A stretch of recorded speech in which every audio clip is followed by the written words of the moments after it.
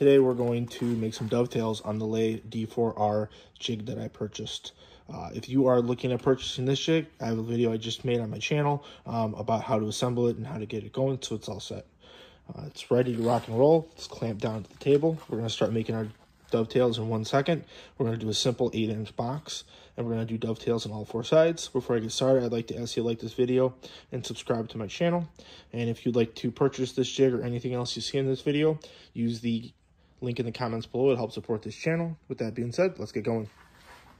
This is the material we're going to be using for the project. It's 1/2-inch cedar boards, 5.5 inches wide, 8 inches long. I'm making it out of cedar because I'm going to put a bottom at the bottom of the box for my wife when we're done with this, and I'm going to make it a planter box for her as a surprise gift. We're going to be using the 2 dovetail bits right here, the 80-8 and 140-8. You'll notice the dovetail bit's a little different from the one they talk about for the sample in the manual. That's only because these boards are 1/2 inch, not 3/4 like the manual talks about. And we're going to be using the router bushing that came with the package here. We're going to label the inside and outside of all our boards. There's a labeling scheme they talk about in the manual, but when you look at a lot of videos and a lot of guys who do this all the time, you can just put an I for inside and an O for outside to keep everything organized, and that's what we're doing here. If you've never put a collar on your router before, I'm going to show you how to do that. If you have, fast forward. So we're going to get our adapter here. We're going to slide it down. That actually comes with the kit. It's going to go from a 1/2 inch to a 1/4 inch bit. We're going to slide this guy in, tighten it down. This is a special adapter, so you'll be able to center everything, which you'll see in 1 second. We're then going to get our router base. We're going to slip it on.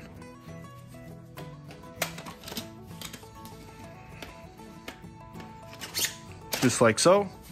Tilts up all the way. Then we're going to lock it in place. The goal is you want this opening perfectly centered with the center of your collet. If not, it's not going to be, your bit is not going to be in the center of this little hole right here. It's going to be off to the side, and it's going to affect your ability to cut properly. So what we're going to do is we're going to loosen the plate at the bottom of our router just a little bit. These are all built to have a little bit of wiggle just for this adjustment right here. You can see how it moves. That's what we're going to be doing. We're going to make sure it's perfectly centered. We're just going to go and we're going to push down. And this automatically centers everything to where it should be, right over the collet. And then we're just going to tighten this down. This is one little step, but it's going to save you a lot of headaches if you have a problem. Because with dovetails, we want to make sure everything is perfectly tight. With our base off, we have a 1/2 inch collet. The kit came with a collet adapter. I have the factory one right here that came with my DeWalt router. It doesn't fit the factory Leigh bit as good as theirs does. We're going to get it, slip it in, then we're going to get our base, slide it down, lock it in place, push this down about yay far, lock it in place. You want to make sure with this that you don't put your bit in first. You want to put your collar in first, and then you slide your bit through. Because if you had your bit in first and then you put your collar on, it's not going to go through. So make sure that's pushed down. We could even come up a little bit here to have a little more working room. Tighten everything in place, like so. Then you can go and drop it right back down to where it should be. Lock it in place, get our bit, drop our bit in.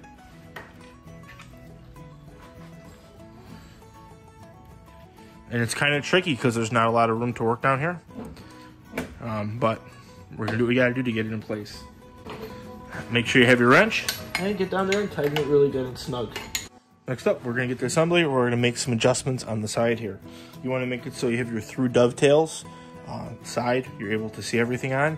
That's how you know you're on the right side of this jig and it's operating correctly. This is on the left side.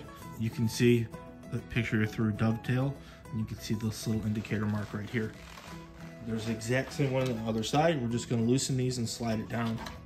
Now there's one mark here, and if you look here, there's 3 other ones. You don't use these 3 for what we're going to be doing here. Every time you're doing normal dovetails, this is what we're using on both sides. So we're gonna get our 1/2 inch indicator, and we are gonna align the 1/2 inch right on that mark there on this side, and do the same on the right side. Next, what we're gonna do is we're gonna get a board with the outside part facing outward and see what our layout is gonna look like with these dovetails. We're gonna put the board here. We're gonna turn our clamps until we are close to where we wanna be, and we're gonna lock it down. Now, when we're locking these for cutting, you don't wanna force these, and you wanna make sure that they're facing down this way. And for cutting up, when these are in place, you want them facing out this way. You don't want them to possibly hit the router when you're routing. Right now, this is straight up against the board, and if we try to move these fingers out, they're gonna get caught on the board. To get around that, we're just gonna loosen the knob here, loosen the one on the other side, and we're just gonna raise this up over the board so nothing's caught on them. Now we could loosen our fingers and slide them to come up with our actual dovetail design itself. When we're doing our layout, we wanna make sure the pointed ends are facing out. So all we're gonna do is we're gonna flip this around and put it in place. Okay, now we're gonna do our design layout here. Simply, we're gonna get a board, put it on here, go up all the way so it contacts your fingers, and we're gonna clamp it in place on both sides. The manual talks over and over and over about do not force these clamps. If they think it's too tight, it's definitely too tight. Then what we're gonna do, we're gonna loosen our knob on the left and the right-hand side, and we're gonna raise it up 1/16 of an inch and lock it in place. Next, what we're gonna do, we're gonna grab the wrench that comes with the kit. We're gonna leave this in place because this helps support your router. We're gonna loosen them up. So now we're gonna come up with our design. We're gonna get this guy right here. We wanna leave about 1/8 of an inch gap here. The jig comes with this guide right here. This is exactly 1/8. If you want to use it, you can. I'm gonna use it today just to give it a shot, and we'll see. Okay, that's nice and lined up evenly. We're just gonna go and lock this one down in place. Check it once more. Perfect, that's set. So now we're gonna bring these other ones in here, and we're just gonna keep them together in pairs. If you play around with this more, you could space it a little bit, but this is my first time really using this, so we're just gonna be a little cautious. And we're gonna do the same thing on the right here. Line it up with our little gauge. Okay, that's good. Lock everything in place. Okay, now we're just gonna visualize what looks good. Now the manual even tells you that it's not that big of a deal, the spacing. As long as it looks like that, I think we're gonna be fine. With all our fingers locked down, we adjusted, and all the other ones locked down. We're gonna get our clamp. We're gonna release it. We're then gonna loosen everything on both sides here. Get this, and flip it around. We're gonna set it so the indicator line is right on the less than or equal 1 inch line here. And we're gonna do the same thing on the other side and lock it down. Next, we're gonna loosen our vertical lock here and drop the fingers down all the way so they're nice and flush. Lock that in place. Then we get our board, put it up through the clamp again, make sure it's nice and square, and lock that in place as well. With this board locked in place, we're gonna grab one more. We're simply going to just lay it against here and then follow it with a pencil. Just like that. And that line, we're gonna use to set the depth. From there, we're gonna get our router, we're gonna set it. So our collet is right in one of the gaps right here it fits in. And you can see it's down a little bit. We're gonna adjust it. So it's right in the center of that line. Okay, we're gonna cut our tailboard here. One thing when you're using this jig, I've had a couple issues already. When you take it out, you just flip it right over. You don't flip it end for end or anything like that. Another thing to note, if you take a look, I changed my spacing here a little bit with these. When I'm going through, I'm gonna wanna go through here, here, and here. But see, not these. They don't have that U-shaped part. These are gonna be big, wide dovetails right here.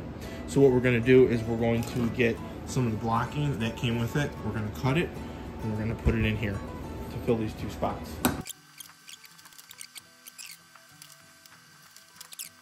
We put the blocks in this section and this section. So when we're coming through, it's only the curved sections that are going to be routed out.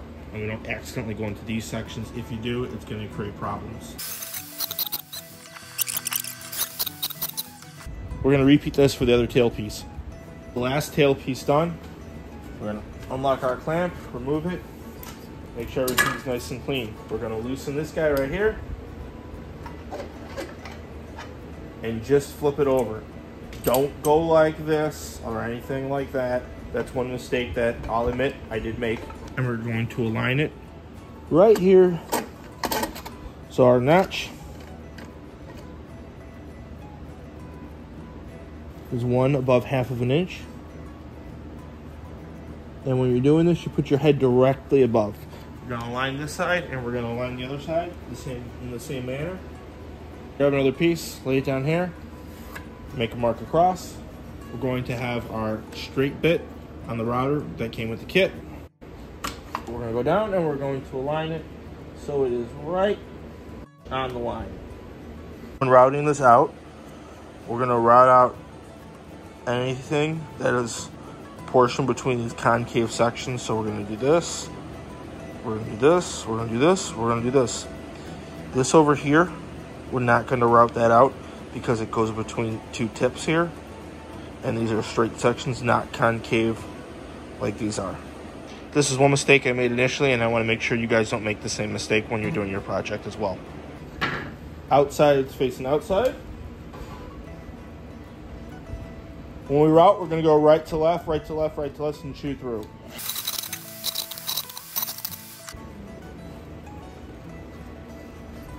Now we're gonna test it for fit. When we're cutting our pins, that's when we're always doing our testing, not when we're cutting our tails. That's why we do these last. You can see it's still tight. So now we're gonna make some adjustments on the jig to make these pins smaller so they fit perfectly between our tails. Okay, so we got our board here. We're gonna make some adjustments on the pin side. We wanna make these smaller. So what we're gonna simply do is we're gonna slide this back inside. We're gonna slide this back into the clamp, lock it down. We're gonna make sure the outside is still facing outside like it should be, like it was for the initial cut. And we're gonna go, and we're gonna get our notch right here. Remember, we started on the ½ inch. We're gonna make it so this right here actually starts to go back a little bit. That's gonna make it so when we route, we're gonna route it on the narrower portion of this, which is gonna make it a little smaller. So we're gonna go 1 notch back and we're gonna see what happens. So we were on the ½ inch before. We're gonna go the ½ inch minus 1. And we'll see what it looks like. We're going from ½ inch to ½ inch minus 1 and locking it down. When we're moving it back to make it smaller, all we're doing is making it so the collar, when it follows, it's gonna be following a smaller, narrower portion of this, which is gonna take a little bit more off.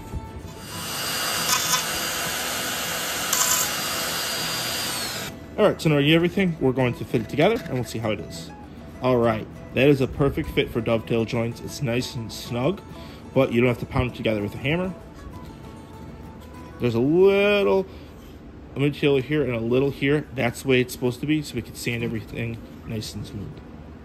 Now we're just going to repeat that process on the remaining other 3 sides, and we'll be good to go. All right, so when using this jig, I made a couple mistakes. It took some time to figure out what I was doing wrong.